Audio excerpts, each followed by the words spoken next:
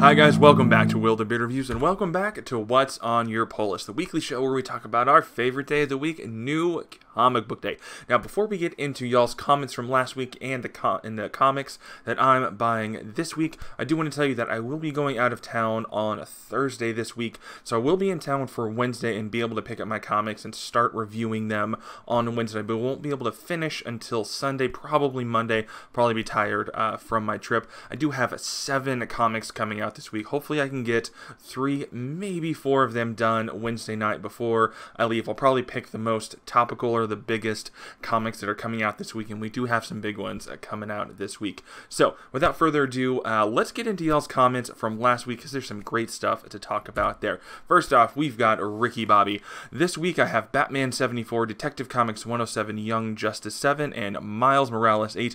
I really loved the first half of Tom King's run, but have not been a fan of the past few arcs. I'm hoping he can finish off his run in a satisfying way. You and me both. Now, I've been enjoying Tom King's run pretty consistently. I didn't jump into reading monthly Batman until about into the 40s, I believe, is when I started reading Batman Monthly, so I read that whole first, 40 or so issues just real quick. I just binged them, and ever since then, I've been reading them month to month or week to week. I have been enjoying the past couple story arcs. I think the Nightmare story arc is going to wear on a lot of people.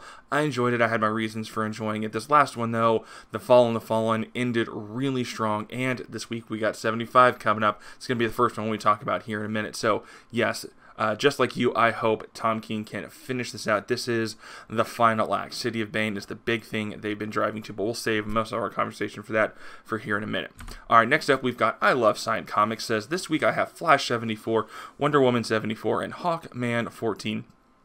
The year of the villain event kicking in. Also, after hearing some talk, I added Reaver to my list. Going to give this one a go. Hopefully it is as interesting as the premise sounds on paper. Ciao. Now, Reaver, it does sound like a very interesting book. I believe it's an Image book.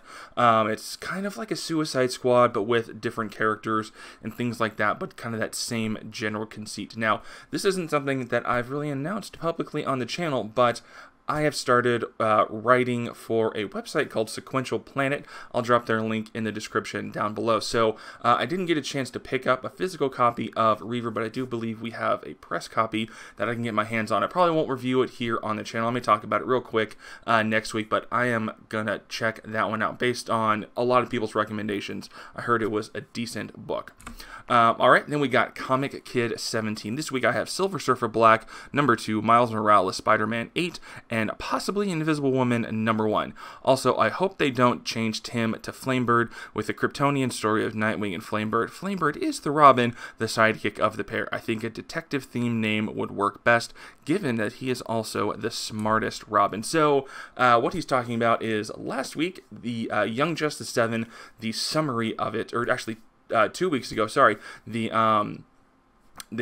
summary for Young Justice 7 teased that we were getting a new hero name for Tim Drake, Red Robin, or Robin, and that didn't happen actually in this issue. I was very irked about it. I believe it might be happening in issue 10 now. I've seen some drawings for that cover, some unfinished artwork that shows Tim in a new costume, so that would seem to coincide. So 8, 9, or 10, it's coming in the next couple months.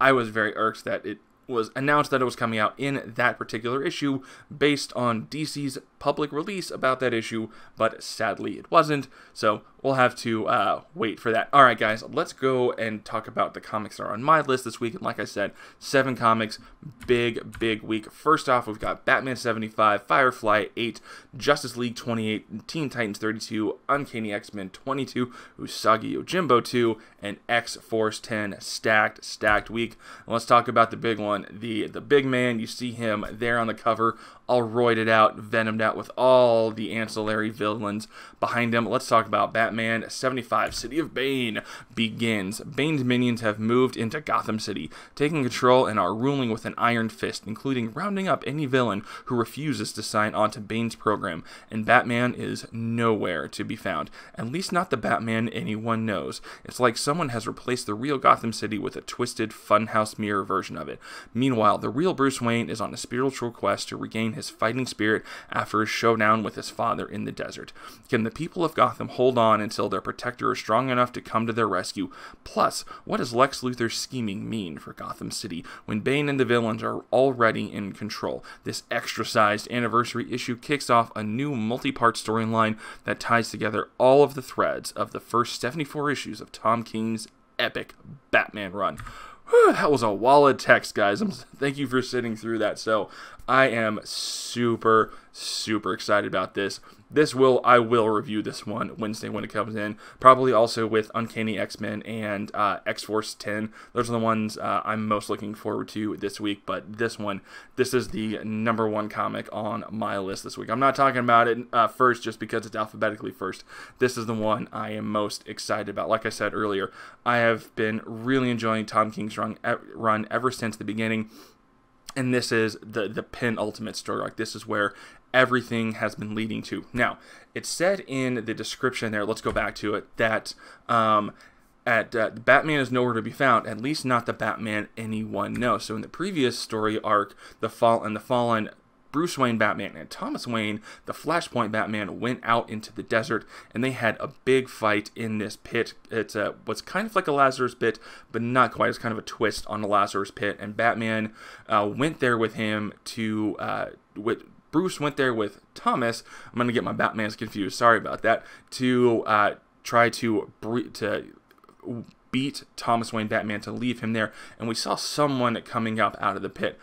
Based on this summary, it sounds like Thomas Wayne was the one that won in that pit. And he was the one that got out of the pit and came back to Gotham and is being the Batman of Gotham. And our regular Batman, Bruce Wayne, is, you know, like it says, going on a spiritual quest to regain his fighting spirit. And I believe this is also where Catwoman, I hope, where Catwoman rolls back into the story and we get her back in here. Her standalone series has not been great. It's just almost like that character's been treading water a little bit. So I definitely want, for that character's sake, her to come back to Batman, the main series, and pick up kind of where she left off when she noped out back at issue 25. So guys, I believe this is an 8-part story arc to take us through the end of the year or thereabouts.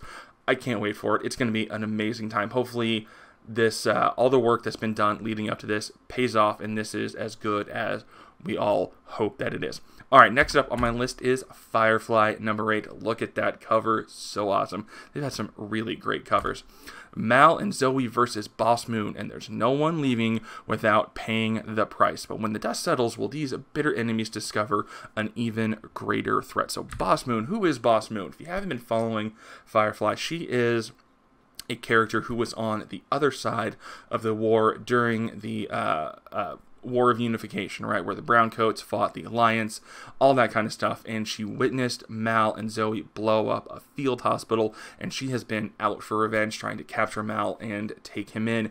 Now, there's been all kinds of shenanigans, very Firefly-esque style shenanigans, where Mal and Boss Moon have ended up on a planet together and have had to basically team up, and through that, they've found some common ground with each other, and it's been some amazing writing.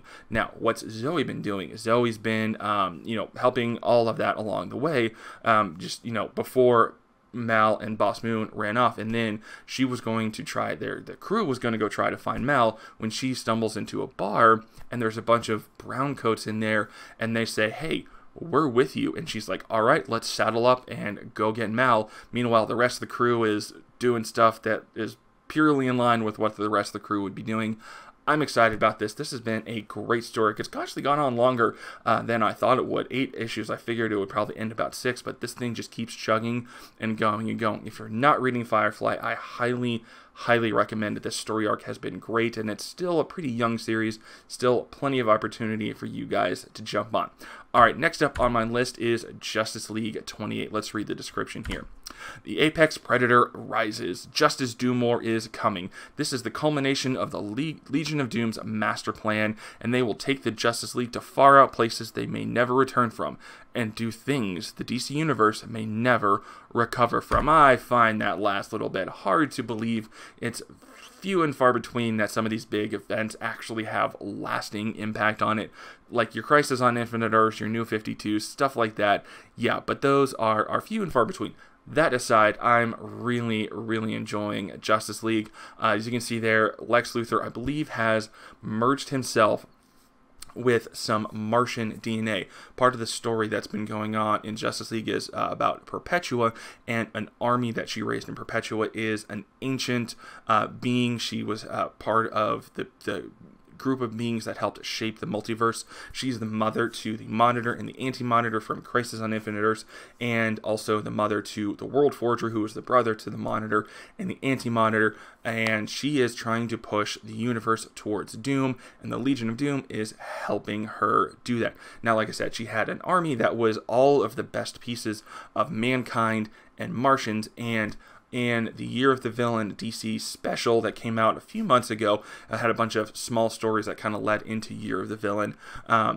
Lex Luthor killed himself, but was then reborn as one of those members of her army. Looking like this, you can kind of see the white Martianness, and he's fighting there with Martian Manhunter, the last green Martian, except Miss Martian, who's still floating around the universe somewhere. So this has been fantastic. You can see the offer banner up there at the top. Last week, I believe, was the first week where we started seeing Lex giving offers to a lot of characters in the DC universe. I know personally I had it in Red Hood and Catwoman, and there is one in Batman and the Outsiders. I'm sure there's others, but those are just the ones that I read, and a lot of these offers are very, very intriguing. I can't wait to get into this and see what else we got going on. All right, next up on my list is Teen Titans 32 featuring Lobo, as you can see there on the cover. Lobo's back, and he's got his daughter Crush dead to rights. At least she can ask him about the identity of her mother, right? And as the Teen Titans square off against the main man, an enemy more sadistic than any they've ever faced before, questions about the team's future are still hanging in the balance. That is, if they have any future at all. Plus, Lobo wants a daughter he can be proud of. Crush wants nothing to do with her father, and Lex Luthor is about to ruin Crush's life. So we get something to do with Lex Luthor in here. Again, you can see that the offer banner there at the top. Last issue, actually 2 issues ago, Lobo showed up at the very end, and then last issue was basically just a huge fight between the Teen Titans, mainly Crush, and Lobo, and it was a pretty good issue, although it was mainly just action. Hopefully this issue we do get a little bit more story, because like the description said, we don't know who Crush's mother is. We know for sure that she's Lobo's daughter. I mean, just look at the 2 characters on the cover there. Very clearly father and daughter going on there.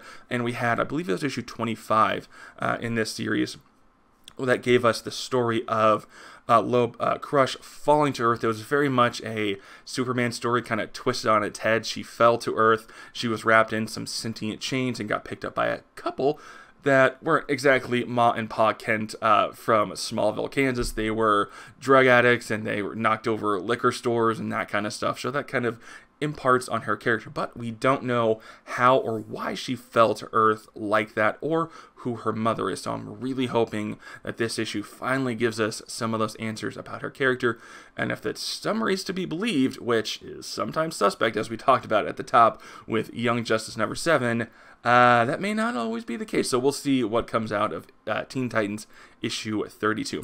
All right, next up is Uncanny X-Men 22, the last issue in this current Uncanny X-Men run, giving way to Jonathan Hickman's House of X and Power of 10, which I cannot wait for. Let's read the description here. It all ends here. This is forever. As Cyclops' cleanup mission nears its close, all the problems the X-Men face come together. The truth behind the Hellfire Club's intentions, the culmination of the One's assault on mutant kind, and even the inner struggles within the team. It all ends here. This is forever. So last issue, Emma Frost did something insane. It looked like she had the side of her head shaved, and someone had done some surgery on her, kind of presumably amped up her powers, and that combined with Cerebro, she erased the knowledge of mutants from the entire world, presumably just the humans. But boom. No one remembers mutants anymore. Like, the X-Men were in a fight with the Office of National Emergency, the soldiers you see here on the cover, and they just stopped. They, helped the X-Men up off there. I was like, hey, man, you okay? And Emma's like, yeah, I zapped the knowledge of mutant kind out of their head. So there's got to be some kind of massive fallout from that. And from the summary, it sounds like there's much more revelations to be had here. We've been slowly peeling back the onion from things that have been going on since issue 11, right after the disassembled story arc where X-Man did his X-Men thing and started the Age of X-Men stuff, which I haven't really been reading, but I'm excited for this. I'm sad to see this series go because it's been a great series, but I'm damn excited to see what Jonathan Hickman is going to bring to the table. All right, next up on my list is Usagi Yojimbo #2. Now, this will be only the second issue of Usagi Yojimbo that I have ever read, last issue being the first, and I really enjoyed it. It's a character that I've wanted to get to know. I even got a little Usagi Yojimbo character here on my action figure here on my desk. It's from the Teenage Mutant Ninja Turtles line from the CGI TV show that started in 2012, I believe. So I've been wanting to get into this character, and since he started a new series over at IDW, I figured it was a perfect time to jump on. Let's read the description here for issue 2. Bunraku Part 2. Strange circumstances continue to surround a traveling puppet show as Usagi becomes embroiled in one of his most eerie adventures yet. Will the aid of a supernatural ally be enough for Usagi to prevent more death? Stan Saki's long-running epic continues its first thrilling storyline at IDW Publishing. Exciting samurai action, now in color. So yeah, I guess it was always black and white before, but now it's in color. I'm not really sure. I don't know what the difference is, if people like that or don't like it. Obviously, I know what the difference is, black and white versus color, but I haven't been enjoying the color for the one issue. So last issue, Usagi was watching a puppet show, very cool puppet show, I really liked that, and then one of the puppets came to life there at the very end. I believe it's the one that's featured on this cover, or at least this art here. We see her come to life at the very end, and then there's another character whose name escapes me. I'm sorry, guys. I should have looked that up before I started filming, but he was there. He was sent there by some sort of kind of ethereal spirit or god there in the Usagi Yojimbo universe to hook up with Usagi and deal with this. I really enjoyed issue 1. I don't know how it kind of falls within the greater scope of Usagi stories, but hey, for someone who's never read it, I really enjoyed it, so I'm excited to see what issue 2 brings. Alright, next up, and lastly, is X-Force issue 10. Sorry, guys, it's getting hot in my office. I'm in Texas, so it's like 100 degrees outside. With Rachel Summers under his control, Strife and his Mutant Liberation Front finally have the power to secure their futures at the cost of everyone else's. Will Cable and his X-Force be able to stop them, or will the time stream be forever altered? Find out in this final showdown. So, young Cable, who you see there on the cover, came to the present day time, changed some things, and in doing so, changed the time stream, same kind of movie temporal mechanics that you can think of, and Strife realized it was happening and tried to put a stop to it. He went to the present day, caused a whole bunch of trouble in present day. That covered the first story arc in this. I believe it was called Sins of the Past, first 4 issues. Great stuff, but now he's trying to preserve his timeline, and all the X-Force is in that future. So what happens if the X-Force loses? I doubt they'll lose, but what happens? Are they going to revert back to their old timeline? What happens? Specifically for Cable, he had his powers taken away with power dampening collars, so the techno-organic virus has taken over him completely. It is pretty gnarly to see, and I'm glad to finally see that happen. I don't think it's happened before in the comics. Maybe I could be wrong. Not the biggest Cable aficionado out there. Let me know in the comments if I'm wrong. You guys always do. So I'm excited to see where this goes. I do believe this is also, just like Uncanny X-Men, the final issue in the series, giving way to Jonathan Hickman's new era of all things X and X-Men related. So sad to see this young series go. I was really enjoying it, but again, super excited to see what's coming up in Jonathan Hickman's era. So, guys, that's everything that's on my poll list this week. Once again, let me know everything that you got on your list down in the comments down below. Thank you so much for watching. If this is your first time here at the channel, hit that subscribe button for me. It would mean a lot. And until next time, we'll see you at the comic shop.